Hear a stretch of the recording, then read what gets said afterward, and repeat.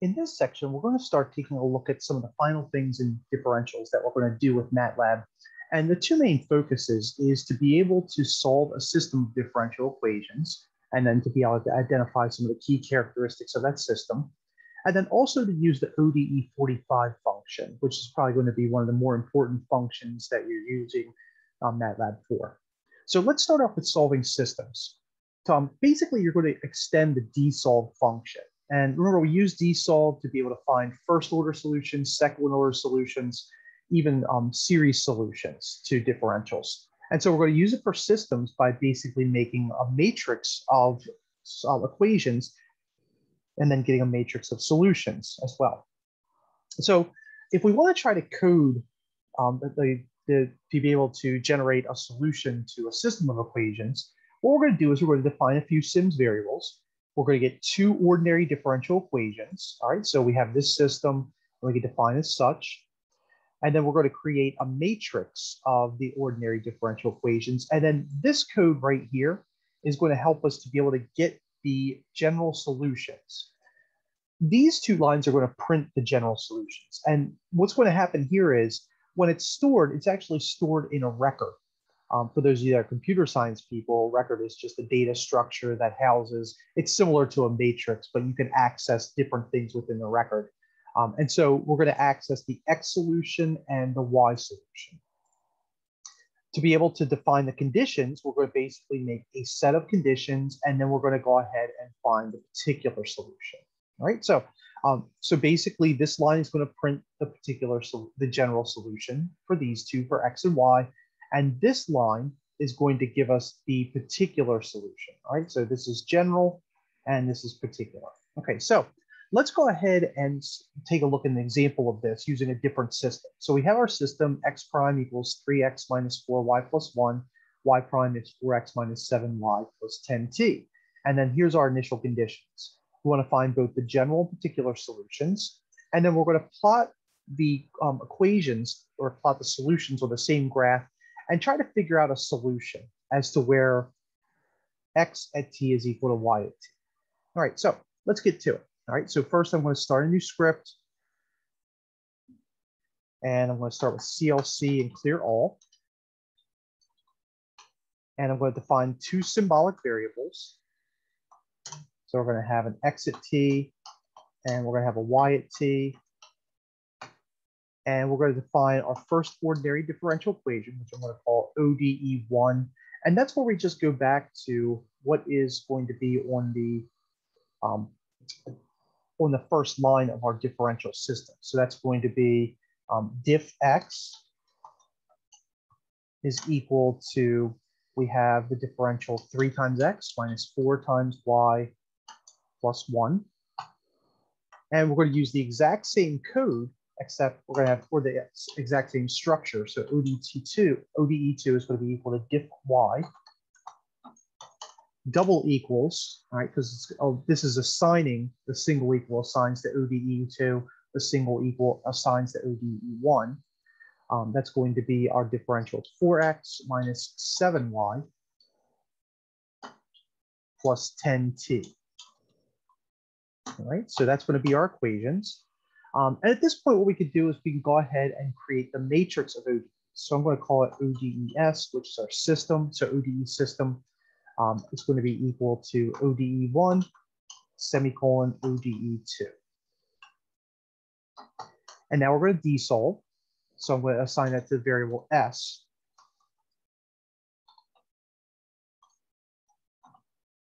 ODES or ODE system. All right. And I'm going to go ahead and run this just to show you what happens as to why we need this s.x and s.y. So I'm going to go ahead and run. And I need to save it.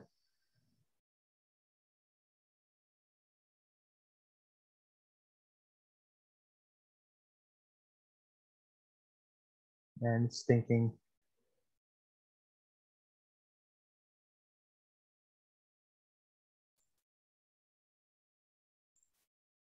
And it's still thinking. So you might want to fast forward until you can actually see something in the command window and then come back. Apologies. All right. So if you run it like this, it says there's a struct with the field. So there's a 1-by-1 symbolic variable and a 1-by-1 symbolic variable. So we can go ahead and use s.x and s.y, and I'll run it again.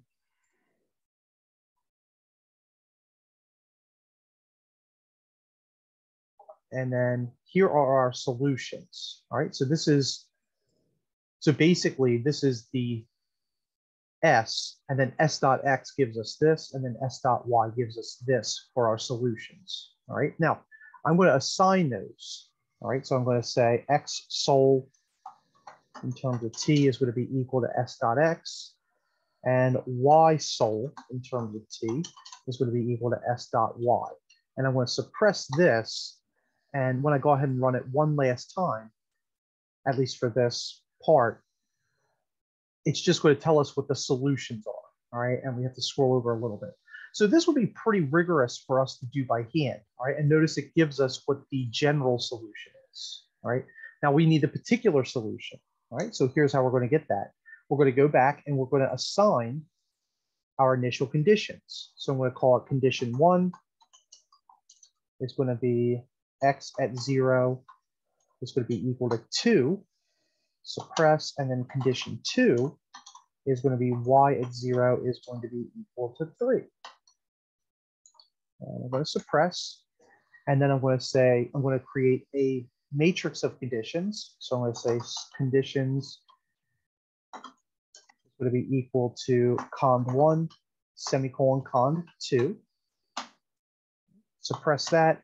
And then finally, we can get the solutions. And we're going to assign those to x sol and y sol.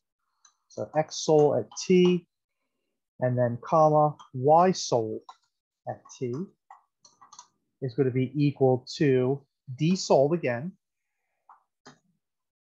And we're going to have the system of ODEs, but now we're going to have the conditions. All right. And we're not going to suppress that because that's going to be our solution, even though it gives us the red underline there, asking us to suppress it. All right.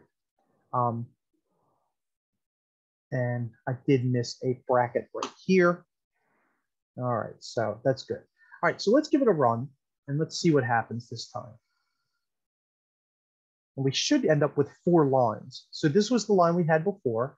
This is the general solution. And then here are the particular solutions for x and y. Okay, so pretty cool that we're able to get those really quickly by using MATLAB. All right, so if we wanted to, we could really do some fprintf statements to be able to see, you know, particularly what the solutions are, but it's fine without those. All right, now, one last thing that it's asking us to do is to be able to graph both of the solutions on the same, or plot both solutions on the same graph and estimate where the points of intersection might be. All right, so I'm going to do an easy plot, not x plot, but easy plot. And I'm going to plot x sol t. And I need to capitalize x sol. Right? And then what I'm going to do is I'm going to do the hold on, and then I'm going to easy plot y sol of t. And then I'm going to hold off. All right. So let's run this and see what we can get. And we might have to wait a little bit to be able to generate the graph. All right, so here's our solutions to this series, or the system of differentials. And then we're going to wait a minute, still running. You can tell up here. So it just might take a minute to plot these. As we see, by the way, there's going to be 2 exponential solutions. So when we get the graphs, they should be 2 exponential curves. They may or may not intersect on the graph, but we're going to give it a try and see what happens. So it looks like it's trying to get there, and there it is, fine. Okay.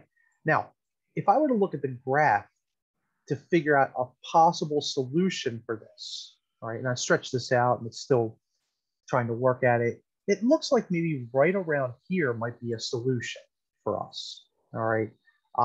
However, we're not necessarily certain that like somewhere around here is going to be exactly the solution. So we can certainly zoom in, or we could try to limit the range of the graph or the domain of the graph. So I'm going to close this out. And maybe what we can do is we can say, comma, like -4 to -2 for both of these. All right, just to get a domain in there. And that might help us a little bit more if we're approximating by using the graph.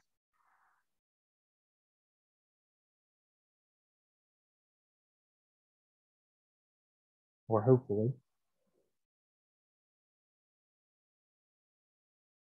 All right, so solutions, and then here's our graphs. So it looks like maybe somewhere in here is going to be like the point of intersection. All right, now there is a function that we can use. I'm going to say VPA, because remember, we used this function before. We used the solve, and we could say x sol at t equals y sol at t.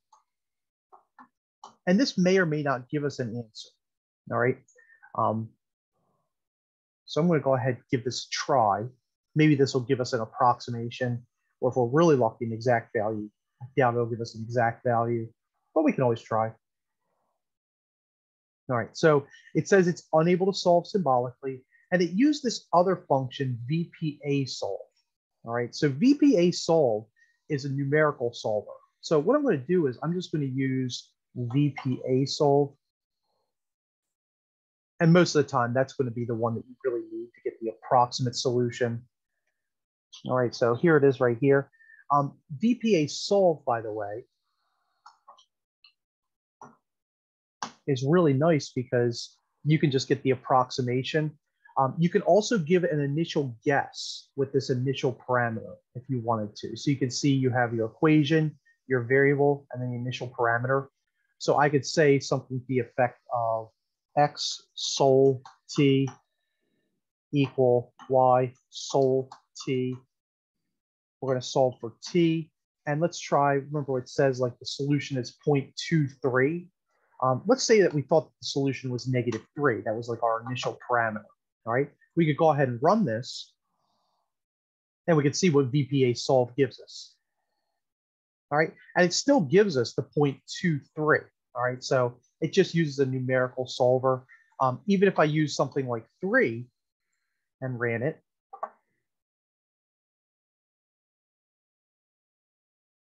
then it gives us a different solution. All right. So there's a solution coming from the right and from the left as well. All right. And so we have to be cognizant of the fact there's probably going to be 2 solutions to this. In fact, if we wanted to zoom in a little bit closer, we can go from 0 to 1. And we might be able to see those 2 solutions because one was 0.23 and one was 0.51. So we'll go ahead and run this one last time. And we're going to get a different graph, which is really what we're interested in.